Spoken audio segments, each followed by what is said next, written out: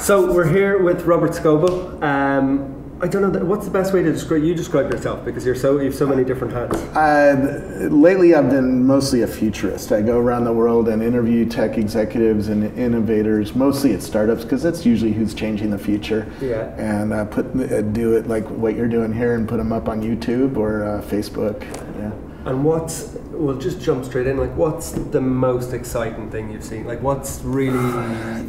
other than swarms of robots. The one with 1,000 little robots? I mean, there's lots of fun stuff like that, but let's be honest, most people won't even touch a swarm of robots like that. They're little tiny robots that swarm together. There's stuff that the R&D labs do that are really cool and crazy. And self-driving cars like that, right? Most humans are not going to have a self-driving car for 20, 30, 40 years, And is that what people in Silicon Valley are most excited about, or like where I mean, if you went, well, there's a lot of ways to answer that question, because there's 6 million people who live within an hour of me, right? And some of them are researchers down at Stanford Linear Accelerator doing X-ray research. What they're excited about is very different than what I'm excited about, and there's a whole pharma community here that's doing drug development.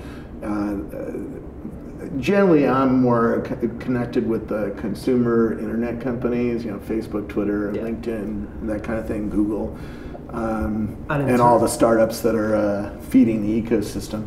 So mobile is still the number one. If you look at some of the trends that are springing off of mobile, right? You have the connected home or the automatic home. So my home now has a drop cam in it and has a Nest thermostat and a smoke detector. I have Sonos and some other audio gear, so I can play off of my mobile phone. Touches a lot on that. Yeah. I wrote a book called Age of Context, which is all on this new future of sensors and mobile connectedness. When you get in the car now, there's a whole bunch of startups that are dealing with the car.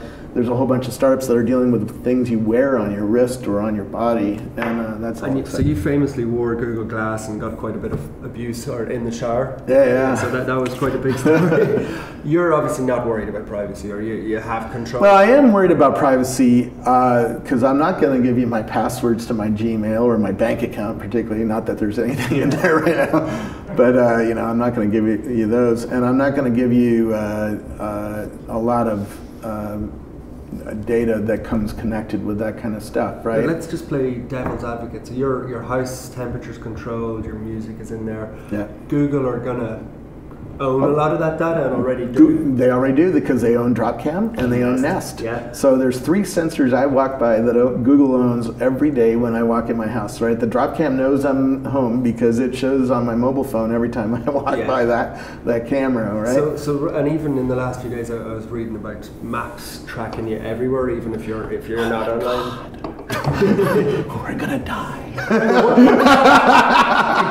It's like it only takes maybe one person to go rogue in those companies. No. You're confident. I'm not confident with anything, but all technology has a good and a bad. Yeah. Automobiles, when they were developed 100 years ago, people were freaking out about those too.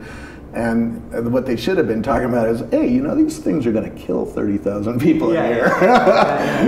And yet we drive every day because there's utility for the risk of driving. Yeah. And so I know that people are going to go into this new world. They're going to scream and yell and have a lot of... It already is happening. Yeah.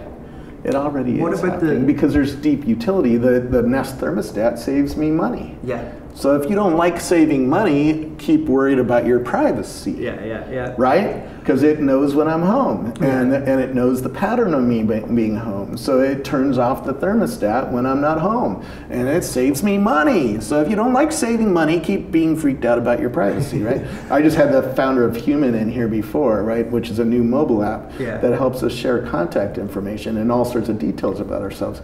Well, you might want to know that before you interview somebody, right? It's true. Oh my God, our privacy is going to be eroded. I got to put on my tinfoil hat here. So in terms of, so this is obviously, we're talking to a more mainstream audience here. So the big companies that people think about are over here: Apple, Google, Facebook, Twitter. They're all just getting so big and acqui-hiring all these smaller companies. Who's really, like, I have a lot of time for Facebook. I think what they're doing is really innovative. I think Facebook is running away with the social game. The feed is dramatically better. And the reason it is they've, one, they know our social graph. Yeah. They know our connection to friends and people in our family and people at work. So you're having a good argument about news coming through the feeds on either Twitter, or you were saying it's better on Facebook. If you're careful about what you click like on, and you're careful about who you friend, the feed gets better and better. If you're not careful and you click, if you keep clicking on those Kardashian videos, you're gonna see more Kardashian videos, and that might make you stupider. I just pissed off about 1 billion people.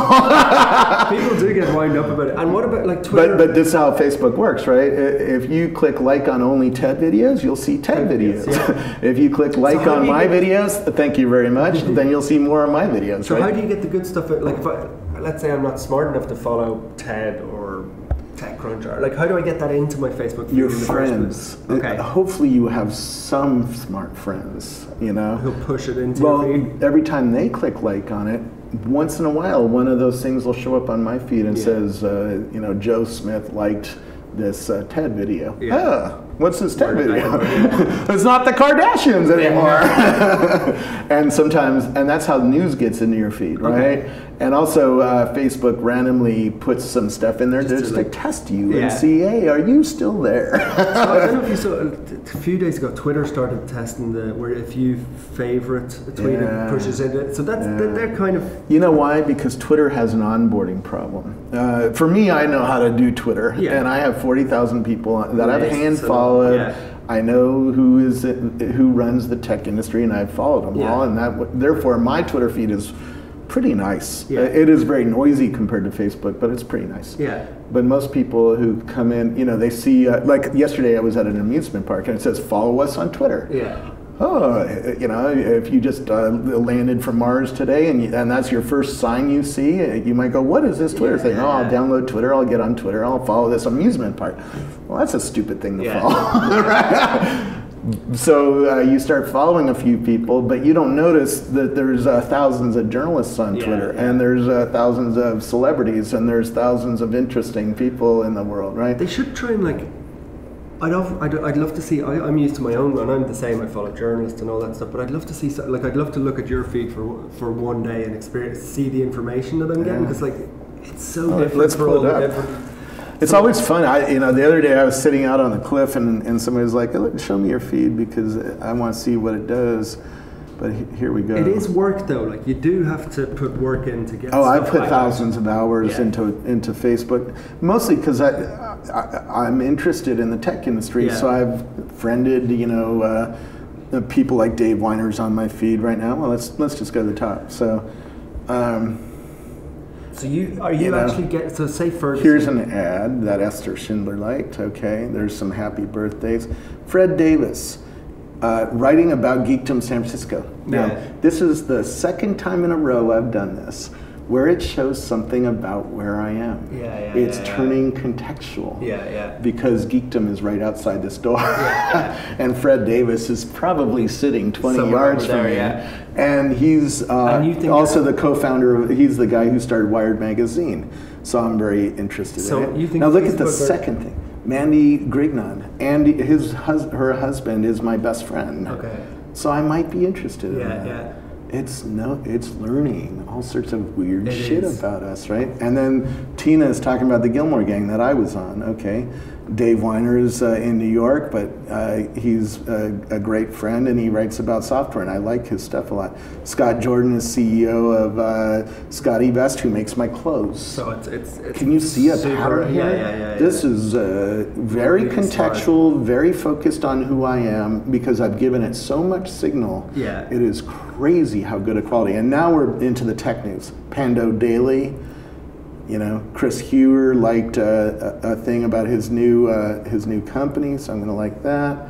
And I'm probably going to follow Al Lind. I think I already did that. So So, and Francisco Dow, we were drinking on Friday. The San Jose Mercury News is showing me news for my community. Here we had Scott Jordan again. Here we have breaking news. Here David Sobieski works at Disney, is writing about the tech industry. He's always very good. Boing Boing. I mean, you can see the quality of this feed is just crazy good. The one thing I'd say to you, right, so like that, I totally get that, and that's brilliant. The two apps that interest me the most and that are, I think that it's sort of because they're so private, is WhatsApp. I don't know if you use WhatsApp. I do, but it is so spammy for me, it's useless. Really? Because my email and phone numbers are public. Okay. And so I get nothing but spam on those things, so I can't use them. I use Messenger instead. Messenger is far better for me, and it doesn't have spam because Facebook protected us from spam. It does, that's true. What I like about Snapchat though is like, if I post something like, I'll just show you here. Like, Snapchat's different than WhatsApp, because Snapchat does have a use. It does. And if I'll see if you nailed the use of it. Well, what I like about it is like, so look, I just posted a video at Stanford yesterday, but that's seen by 178 people. Yeah. So that's seen by everybody in my social circle, whereas Facebook chooses who gets to see. So it's. But you know why Facebook chooses? Because we are actually really bad at generating content. In the past month, I've looked at 5,000 Facebook profiles, and it is full of the worst crap imaginable. I'm sorry, you guys are really bad at this. When you take a picture of your kids, it's not well exposed, it's not framed right, it's not nice, it's not emotional. You're not Trey Ratcliffe. So I'd rather see a picture from Trey Ratcliffe, because he actually does a really wonderful, beautiful photos, right? And you saw how good Facebook is at bringing me interesting stuff. It gets rid of all the crap. I think Zuckerberg's worried about Snapchat though. He's worried about Snapchat for a different reason. What's that? Snapchat was developed because the kids realized there's consequences to even clicking like on somebody, right? If you click like on the wrong girl's picture, then the other girls are going, hey, well, what about me? And why didn't you like my picture? And that, just there, causes enough drama to make you go, And Snapchat, the picture goes away after 30 seconds, right? Or they've tried a couple of times to clone it and buy it. Oh, there's lots of competitors to Snapchat. Actually, there's a new one called Confide, which actually you actually have to put your finger over the message to see it. So even taking video of it is hard, you know. And that kind of brings us on to a different topic. So we're in Silicon Valley, which is the heart of it. A few of these companies, so Snapchat, Tinder, are starting to come out of LA. Why is that now? Like, what's changed? Because of the celebrity factor. I have a niece. She's 21 years old. 22 now. And when I told her, oh, I'm having lunch with Mark Zuckerberg, she's like, doesn't care. Doesn't care. When I tell her I'm having lunch with Ashton Kutcher, oh my God, I got it! I want to come along. Can I come along? No, you can't come along. The celebrity has a pull on average people, and if you're trying to build a company, particularly a social company that is going to talk about music or do these social things with kids, celebrity matters a huge deal. Ashton Kutcher was good to pick up on that early. He knew that he needed to convert his celebrity into another business. So he started investing in the tech industry, and he invested in Flipboard and Airbnb. Like, I remember he did the race to 1 million followers or like that. I mean, that was like 6 years ago or something. He's very smart. In fact, my wife and I, when we had lunch with him, go, man, he's nothing like he plays on TV, because he plays this dumb teenager who's like, you know, you better watch out for the guys who play dumb. What about Google Glass? I got a pair, used them for a couple of days. I used them for almost a year. Have Google even given up on them? Yeah, somewhat. Although they're going to come out with a new version next year, from what I hear. I believe strongly in on-the-face wearables. I think for some uses like filming you skiing, it makes a huge amount of sense, right? And GoPro is going after that on the helmet camera view or face view. You see it a lot of concerts. We've got a stick we're filming. When I went to Coachella, everybody has the GoPro up on the stick and is recording everything. Everybody's smoking dope. Nobody cares about being recorded. So it's not the recording. Although a lot of people keyed in on that. They keyed in on that it made them feel uncomfortable, and they blamed it on the camera. Yeah. They blamed it on the wrong thing. With this, if I pull out my phone right now and I start doing this, you can sort of see what I'm doing. Yeah. And you can see that I'm on Facebook or Twitter, right? And you can say something like, hey, isn't Facebook not as important as this interview right now? But if I was doing the same thing on glass, you can't see what I'm doing. Am I recording you? Am I playing with Twitter? Am I looking at some porn? You have no idea. You know the light's on and you know I'm paying attention to it.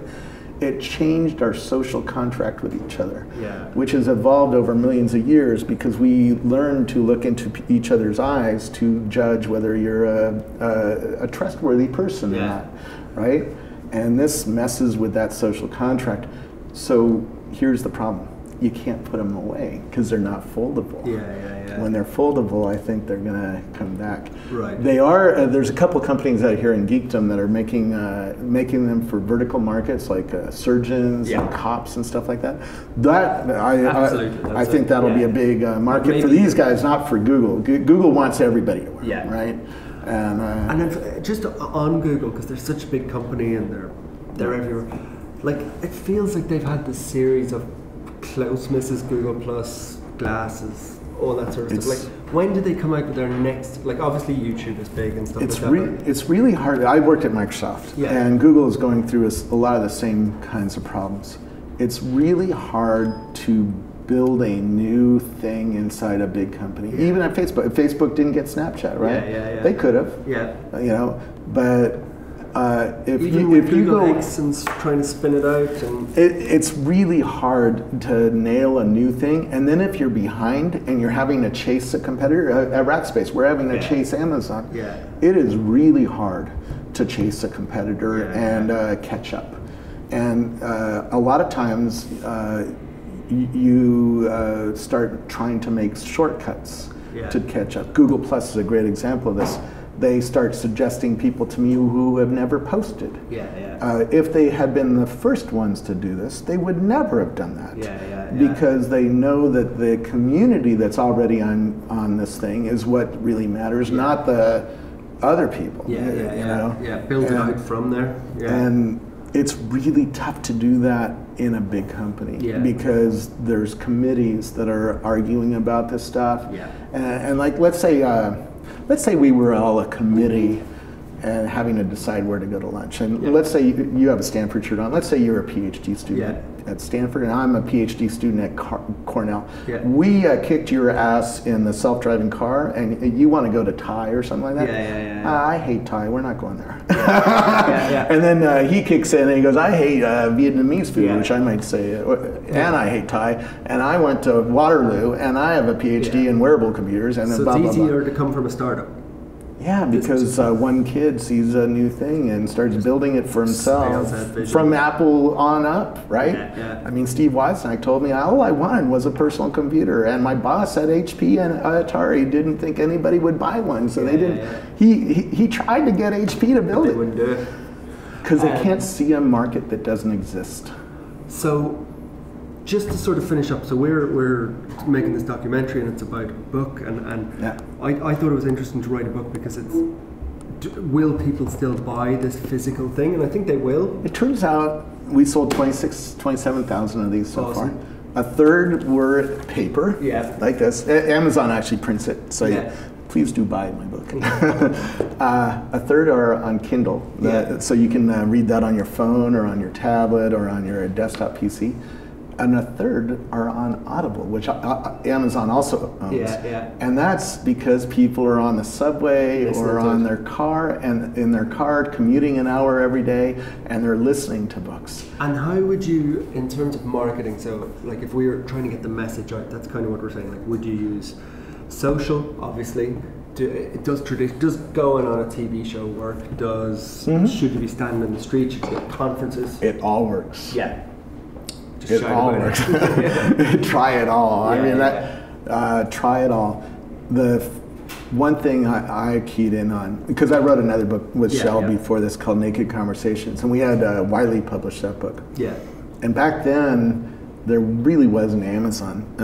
Everybody bought books at a bookseller, you know, like Barnes and Noble or their local bookstore. Screwed now. I started, this time I asked my audiences when I speak, where do you guys buy books? How many people have bought a book in the last month? Okay, keep your hands up if you did not buy that book on Amazon. Not a single hand went down.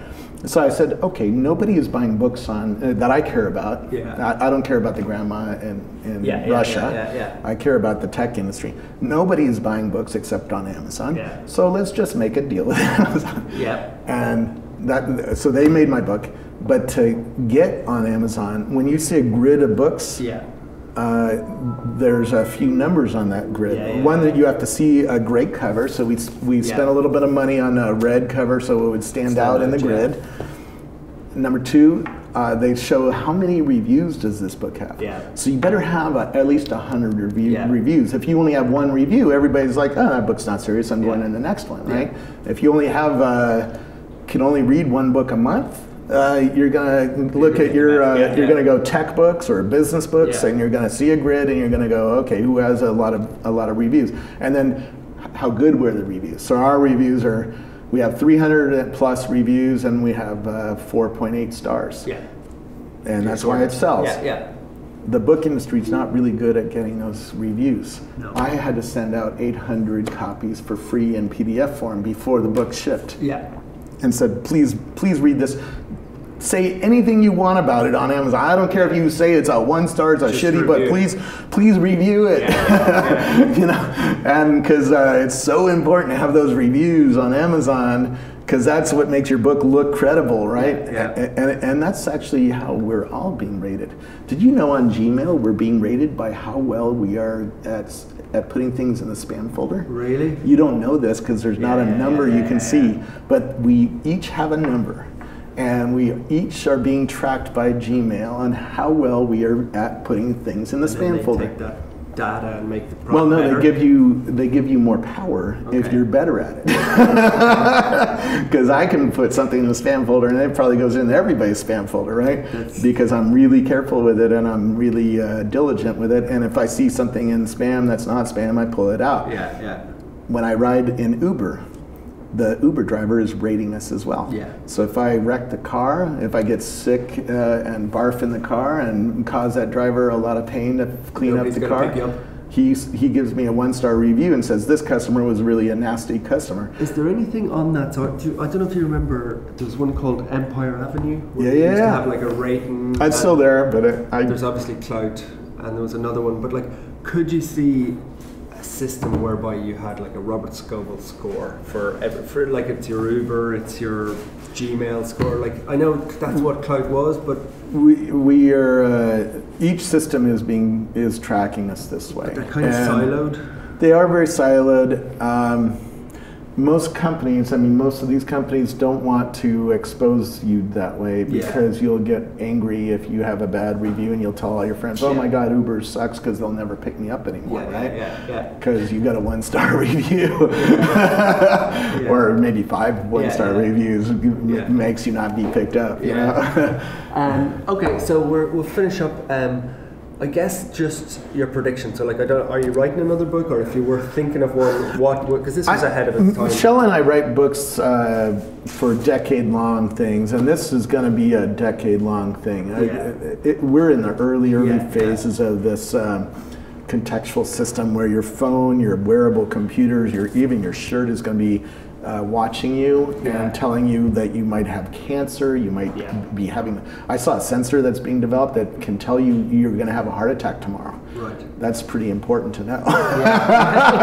You know, so imagine you have a thing on your wrist and it says, "Hey, it's time to go to the doctor and go get your heart checked out." Hopefully the iWatch will have some of that. Well, it'll give you a little step, but I assume there's 3 or 4 iWatches in development, and the first one is going to just be about getting a watch out there with a few sensors and a nice display, and it has to look better than this one does. This is Runtastics, which is actually a pretty good one. We're all waiting for Apple. I think the next year for Apple is going to be a big year. You're back on iPhone? Because the best apps are on iPhone. And I keep going to Android, but then 3-4 months later, because the best apps are on iPhone, and that's what I use a phone for now. I don't call people on this thing. That's true. I mean, my phone number is on the public internet. Anybody can call this. Has anybody called since we started this interview? No, but they're all on Facebook. There was one person who called you and you could tell you were getting annoyed. If my phone rings, it's just annoying. Yeah. Well, look, it's brilliant. The book is Age of Context. You can get it on Amazon. And thanks very much for having us. It's been a real pleasure. Thank you very much.